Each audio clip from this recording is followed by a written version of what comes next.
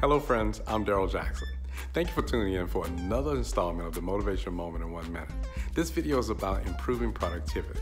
Here are 3 tips to help you achieve that goal. Number 1, try not to focus on more than one task at a time.